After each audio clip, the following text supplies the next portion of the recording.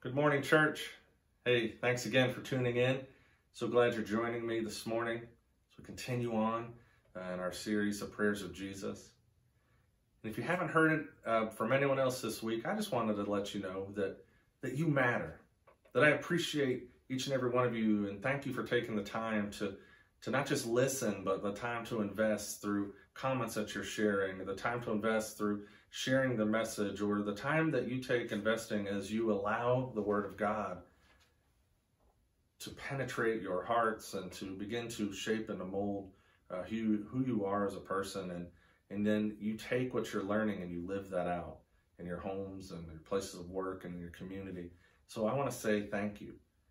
Listen, your story matters. It's important. And today, the prayer that Jesus prays as he's hanging on a cross, about to take his last breath, this prayer that he prays reinforces that very truth, is that you and I, we're valuable, we're important. And our lives, our stories, they matter, particularly when we live our life in such a way that glorifies God. We then become a part of the building of God's kingdom. And that's what Jesus prayed for. Luke 23, verse 34, the first half of verse 34, is this prayer. It's not even a full verse long. It's a very, very short prayer. But in that prayer, if you understand what's happening in the context in which Jesus is praying this, then you'll see so much more than just the word forgiveness being offered. You'll understand there's so much more to this prayer than just Jesus asking God to be merciful. If you have your Bibles, you can turn with me to that verse, Luke 23, verse 34. I want you to hear this prayer that Jesus prays. Jesus said this, "Father, forgive them, for they do not know what they are doing." See, at surface level, it does sound just like a conversation between Jesus and God, and Jesus saying, you know what, God, forgive them. Have mercy on them, because you have every right to rain down your judgment on them right now. But I am asking you, God, will you please forgive them? That is mercy. And Jesus is asking God to extend mercy to the crowd. But the crowd, that's what I want you to understand, church, is that there was a crowd there. And so when Jesus was praying this prayer, when he was having this conversation between he and his heavenly Father, Jesus is doing more than just communicating with God. Jesus is also communicating with the people. And I want you to hear the message. He's praying for mercy, yes, but there's more to it than just Jesus praying for mercy for you and I.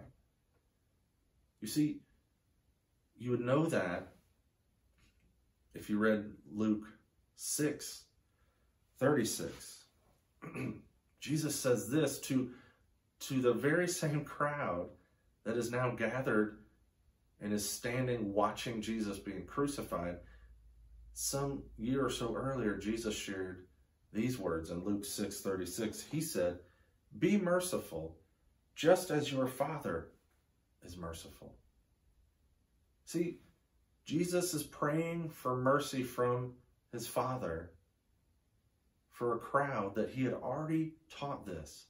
And that he had taught them, if they're going to receive mercy, then they in turn have to extend mercy. They have to be merciful. They have to forgive, even though someone might not be deserving of that. And so what Jesus is really saying in his prayer is, you need to continue to gather. You need to continue to bear witness. You need to continue to share your life with other people. Invest in their stories, and in turn share your story with them. And that is how you can be merciful. See, it's tough to forgive somebody that you haven't invested in. It's tough to receive forgiveness from somebody that you know nothing about and they know nothing about you. So when Jesus is saying this prayer, he is literally asking those that stood and watched. And how do we know that there were people there watching? Because Luke mentions it.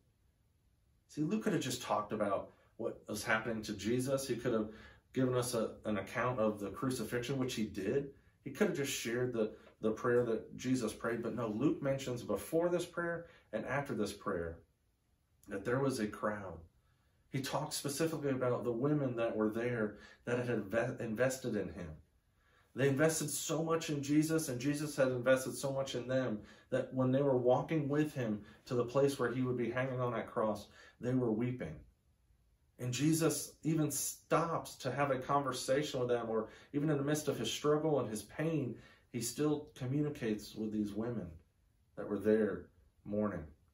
And we know that they stayed because Luke even mentions that after Jesus had died and there was a witness there, the centurion that saw everything that had happened, he says, praise God. He praised God saying, surely this was a righteous man.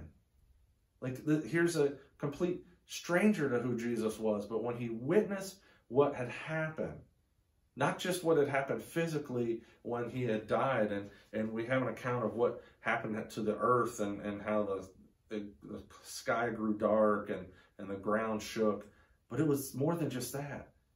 He also saw people there putting their own life at risk and that were grieving for him, and surely he said, surely this was a righteous man because of what he saw and witnessed. But Luke goes on to say, all those who knew him, including that same group of women who had followed him from Galilee, stood at a distance watching these things. All of those who knew him. They had invested in Jesus' life and in turn allowed Jesus to invest in their life. And when Jesus prayed this simple prayer to God, please forgive them, he was also teaching one last time to this crowd, listen, you have been with me, and I'm going to ask you to continue to be with me. You've been with each other, and I'm going to ask you to continue to be with each other. And that is how you can live out this forgiveness. You receive forgiveness, you give forgiveness. You receive mercy, you give mercy. He taught them that. And they were demonstrating that right there by their presence.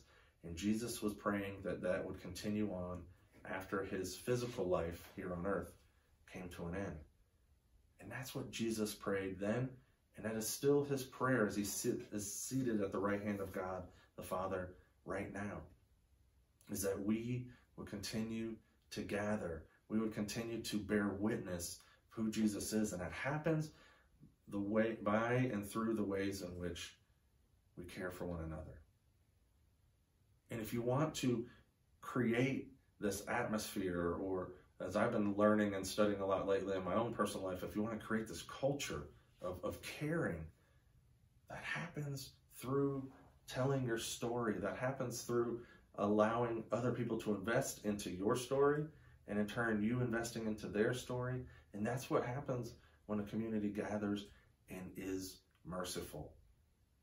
Not because it comes natural to us, but we're merciful because we have already received mercy from him. God has given it to us. And that's what Jesus prayed for. And I don't know about you, but I want to continue to live out and to be an embodiment of that prayer. Father, forgive them because they don't know what they're doing, right? They should be punished, but I'm asking you not to punish them. That is mercy. So, Father, be merciful. It's another way that Jesus' prayer could be worded. Father, be merciful to them, because I know when you do that, they will be merciful to each other and to others. Short prayer, yes. Very powerful prayer, though, when you take the time to really slow down and understand what it was that Jesus was praying. So I encourage you to join me this week. Continue to pray through the Lord's Prayer, but add this in there. It's already in there, right? But really add this depth to what you're saying when you are saying, God, today, I'm asking you to extend mercy. Forgive my debts. But when you do that, I too am going to be merciful, so help me to forgive my debtors. And when we really pray that prayer, when we understand what it is we are praying for, and asking God to then give us the strength and the wisdom and the patience and the peace to go out and give freely what we have already received. It will literally revolutionize the world. And that's what Jesus was praying in this simple prayer. And that's what I want to continue to pray in my journey with the Lord today. And I pray you do that. You join me in doing that as well. Let me pray for you, church. Father, thanks. Thank you for being merciful. Thank you for hearing the words of your Son and extending that mercy to the crowd then, like you extend that mercy to the crowd that have gathered today.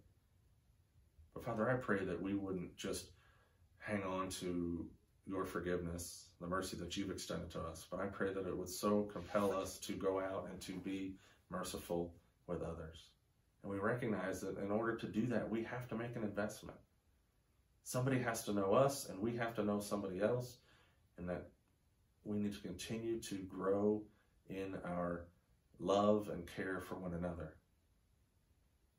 We recognize that everyone's life and their story is valuable, and Father, I pray for those opportunities to intermingle with our lives and our stories, and to create that environment where we can be merciful with one another when necessary, but most importantly, to create that environment that we can be merciful to a lost and dying world that desperately needs to know of your love. Go with us, we pray, into this new week and provide those opportunities. And we give you all the praise and honor and glory in advance for how you're going to move in and through us. We ask this all now in your Son, our Savior, Jesus' name. Amen. Amen. Hey, thanks again for tuning in. I hope you've been enjoying these messages as you've been looking to God's Word and understanding a little bit more what Jesus is praying in these powerful prayers that he shared with us. And I pray that you are praying those and living those prayers out. And tell somebody about it. Make a comment. Let us know about it. I'd love to hear from you.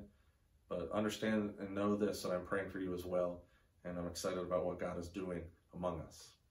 Until next week, God bless.